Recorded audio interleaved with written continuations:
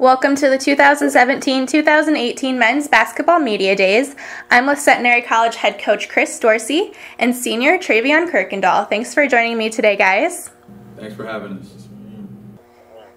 Coach, this is your first year with the Gents at Centenary. How's the transition been?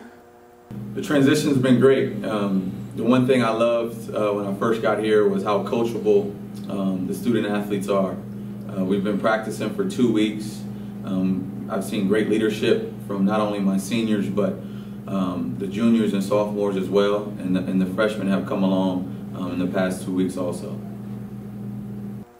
And speaking of leadership, who do you look towards specifically on the team this year?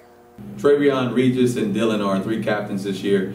So they'll lead the show with the leadership. But the good thing about us is that we have great followers. So we have those 3 leaders. Well, all of our team follows in their footsteps.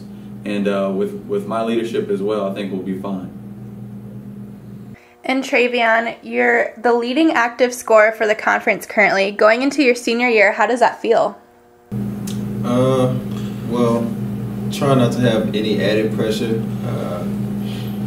than it already is. I'm just trying to have fun and enjoy it. And looking back at last year, you and James Sapp had always been a dynamic duo, but James graduated last year, so do you feel any added pressure to step up and fill some of the shoes you guys both had last year?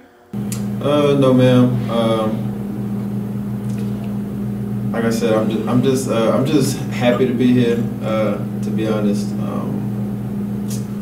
I'm glad in what we have coming. I'm proud of Coach thus far.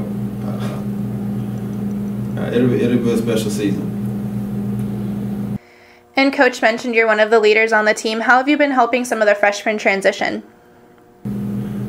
Teaching them the things that I wasn't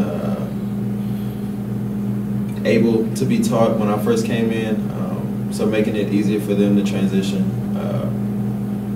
showing them ropes, I guess, if you will. Defensively. Sure. Yeah, defensively as well. And Coach, Centenary has always been competitive in men's basketball, as I'm sure you know. How will your new leadership keep the Gents on that same level or even better this season? Yeah, well, when I first got here, the one thing I emphasized was defense, and the athletes really have bought into that.